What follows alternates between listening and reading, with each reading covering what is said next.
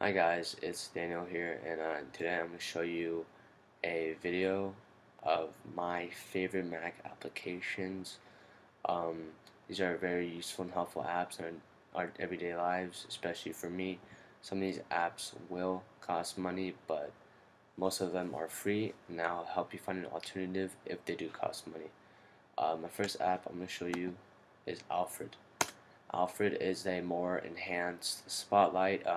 There's more settings to it. You can go preferences, change the features, you can change the appearance of it. It's really cool. I use it all the time. And next application is I'm gonna show you is Caffeine right here.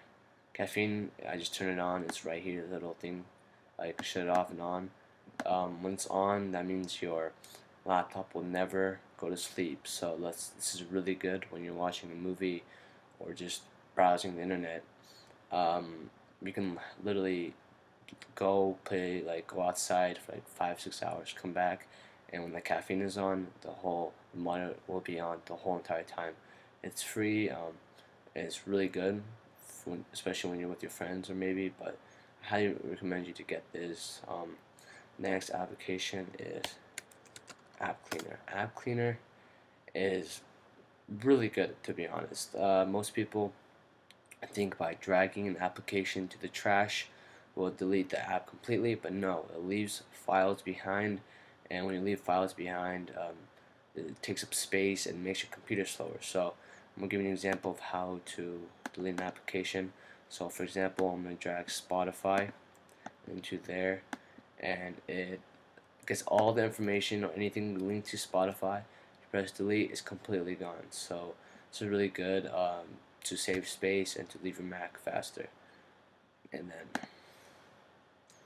the next application is KisMac.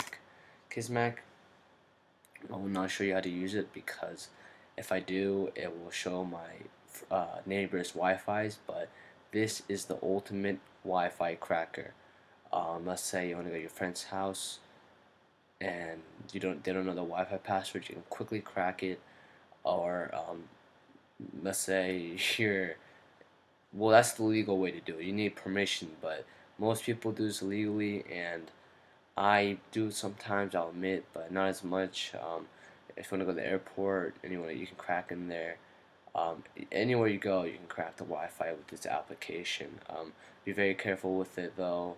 Um, I'm just showing you this for educational purposes, but just be careful with this because people have gotten caught, and that's not good.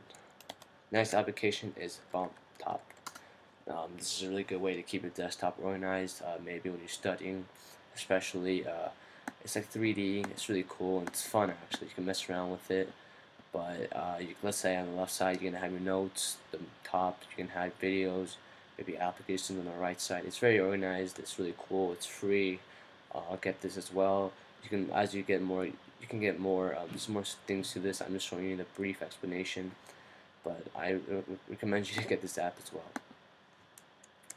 Next application is Google Chrome. Okay, so Google Chrome, we all know it's a different browser. To be honest, it is faster than Safari, and it's been proven. Also, if you're running, this is also a good. It seems like it's a Mac integrated browser, but it's actually not. But I personally like it a lot. I have everything organized on it. Um, you should get this as well. You should get rid of Safari and use this. So this is just a advice. It's a really good application as well. The next application I'm going to show you is Utorrent. Okay, so let's say if you're the type of person that likes to download from the internet, I really recommend this for you. If you like to pirate things, Utorrent is the best. If you want to download stuff from the internet, this is really good. Just in general, a good application. No viruses at all. Um, and this is really, I personally love to use this all the time, and I got into it. So these are the applications that I personally like and I use every day. I hope I show you some new applications that may help you. If not, leave a comment or just All I'm going to say is thank you for watching, and hope you subscribe. Thanks.